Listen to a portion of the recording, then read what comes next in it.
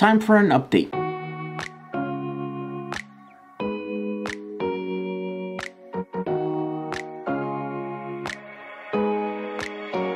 First, the PCBs. If you've ordered PCBs from me and you haven't received them, chances are that I am working on them. If you ordered a long time ago and you received a tracking number and you didn't receive, then contact me, because there's a very good chance that on my side that order looks like it's been taken care of, it's been fulfilled, and so there's no problem, and so I don't know that you haven't gotten your thing. So if you've gotten a tracking number but you never received the product, contact me, and then I'll do my best to try to get those orders out as soon as possible. All right, next, I've spent the last couple days in Austin, Texas, and the reason I went to Austin was to meet Robert Llewellyn. If you don't know who Robert is, back in the 90s, there was a TV show in Discovery Channel called Junkyard Wars, where a bunch of people would have to engineer challenges. They would get challenges to build a boat that could float, that could pull and tow, and then they just had whatever was in the junkyard. You know, it was pretty cool to watch as a kid, you know, people doing stuff with whatever they had laying around. So Robert was the host of that show, and so I grew up watching him. Today, Robert has a YouTube channel called Fully Charged, where they talk about, you know, renewable energy, and, you know, mostly about 70% it's about cars, electric cars, but then all the other renewable energies. So the reason I went to Austin to meet him was because he is putting on a thing called Fully Charged Live USA.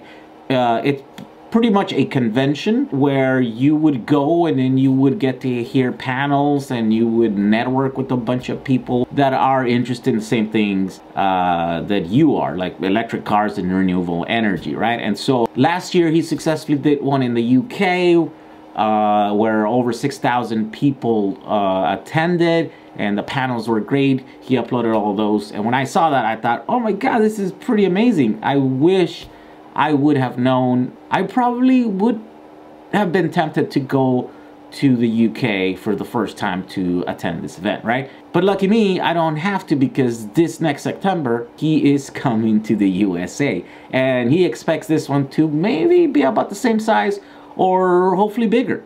It's America. We have more people, so it probably should be bigger, right? And so he had a pre-launch event where he invited a bunch of, you know, people that could potentially be sponsors or potentially be people that take place in this expo show, you know, whatever you want to call it.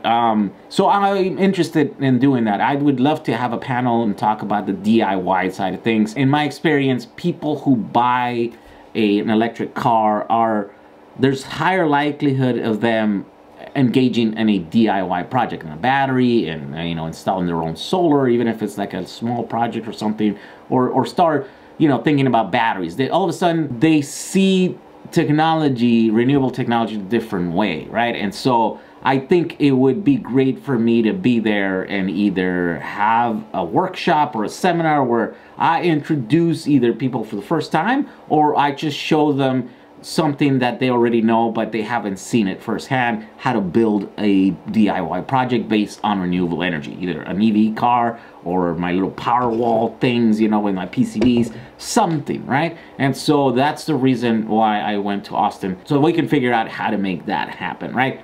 Things went well. I met him, we got to talk. Ultimately, I think something good will come off of that, and so the trip was a success. Next, the PCBs. The PCBs. I'm still developing this PCB system. You guys have seen a few videos. That video has several hundreds of thousands of views. There's, I don't know, somewhere around 10,000 of these guys out in the wild. You guys are building stuff, right? But from my side, I have not been giving you guys a lot of updates, right? This is still in beta. This is still in development, right? So I haven't finished it. The latest thing that I'm working right now is going to be this BMS board, right? So this bottom right here, it's a BMS, and it uses 3 off-the-shelf BMSs. And it should be pretty easy for anyone to populate this board with these BMSs and just slap it on the top of their stack of their boards, and then that stack is already protected with a BMS system. That has redundancy because it's using 3 in parallel, and so not only will that adds more power output, but it also adds redundancy. If one of these guys, one of the BMSs, if one of these, you know, e-bike Chinese BMSs ends up faulty, as they often do, so then you have another 2 that then you can rely on keeping your battery safe. Of course, your power level is going to go down, but at least your battery is going to be safe, right? So it's kind of redundant, it's going to be safe, and I'm doing all the testing. Today, for the very first time, I actually get to sit down and spend a couple of hours with that and solder all the stuff and did some tests. Let me show you what I got going, because also with that, new ideas come, and well, let me just show you. This is a little battery pack that I just built. The BMS board is, you know, this one right here. It's got one BMS board, and basically I'm running some lights. See these guys right here? And they are pretty power hungry. Look at that. I'm pulling 3 amps off of this pack. And the reason I'm doing that is because I wanted to check these little meters, right? I wanted a way to like visually be able to see if your pack is balanced, if one of the cells is giving you problems. And look at that. This thing says that cell number 3 is lower than all the other ones. You know, maybe this is gonna work. These are super cheap. You can get them for like, I don't know, 50 cents or something if you buy them in quantity. So we can import them from China, and then they're easy to install. 2 cables, you know, it's double-sided tape, and there you go. And when you step back, you can very quickly just see what's going on with your pack. Now, how accurate are they? Let's check against my other thing over here. Look at that. So according to this, it says cell number 3, it's low. But if you check over here, I don't know, man, it's not perfect, but it's not, cell number 3 is kind of high. So maybe these things are not gonna be such a good idea. One of the things that I don't like is the fact that there's only 4 sectors, right? So I would like it for them to have more resolution and obviously be more accurate, right? But these are super cheap, and you can very quickly do something like that. There might be useful so that it's just visually you can check your pack, and you can keep an eye on your voltage, right? So those are the tests that I'm doing. As soon as I finish all the stuff, and as soon as I am looking into another 8 segment meter thing, but the problem with it is that you can't buy it already assembled, so it's like in kit form, and so you would have to populate the little PCB boards. And you know, if you're gonna populate that PCB board, you might as well populate on the main board, right? But the thing is, there's like probably about 10 parts per you know, meter, and so you gotta multiply that by 7. So you're looking at quite a bit of parts. So it might be, you know, like kind of labor intensive. I don't know if that's where I want to go. But I don't know. I order some. We will do this exact same test. I will put them in a board and then see how hard and how much work it was. But that's essentially what I'm doing here. I'm just testing. These are the 2 pieces. Another one of these little things that I'm thinking of using is, you know, the problem with this BMS is that it never tells you if it's working or not. It just will disconnect. And if you have more packs and paralleled, then you might lose some, and you might never know, because this thing just shuts itself off and it doesn't tell you, right?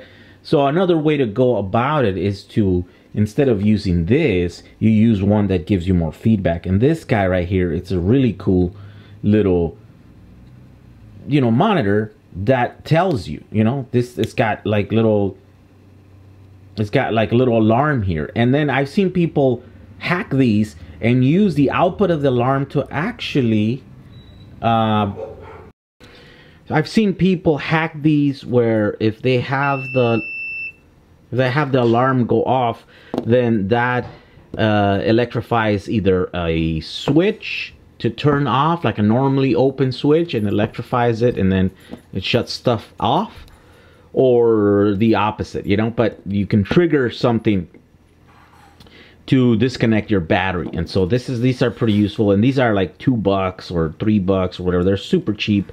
So you could have these guys in a board in a system, you know, managing a few of them, and it could potentially, you know, step in and disconnect your battery pack, and also let you know by, you know, sounding the little alarm or whatever. So these are kind of attractive because they're abundant. You can get them anywhere, and they're cheap, and they're effective.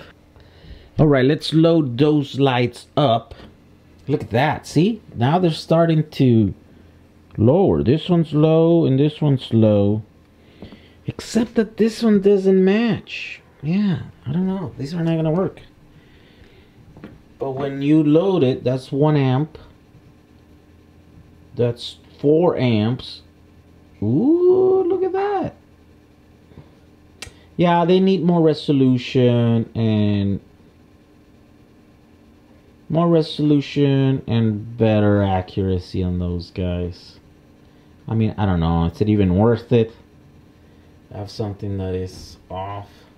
It might just makes us worry more when we see, like, you know, when in actuality it's not.